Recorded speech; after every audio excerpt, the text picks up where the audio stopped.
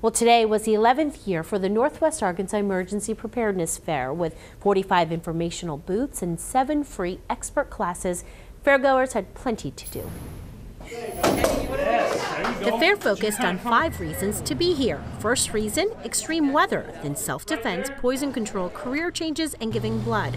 Several of the classes and booths were targeted to children. We recognize that that's a big opportunity, and so we actually have a class dedicated to helping children prepare in the case of extreme weather. And other emergencies, for example, a house fire. The class itself is just designed to make them stop and think, what do I do? At this age, what can I do and what should I not do? The big takeaway? Get out, stay out, call 911. And the Red Cross was there collecting blood. Every 2 seconds, someone is in need of blood products. The American Red Cross provides 40% of the nation's blood supply, and we are in constant need.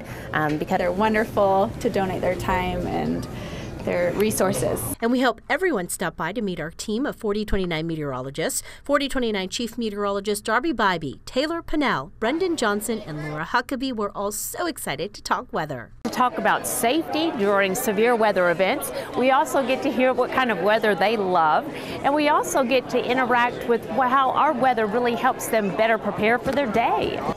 Well, the event was held at the Church of Jesus Christ of Latter-day Saints in Bentonville, and if you missed this year, we hope that you will, of course, join us next year.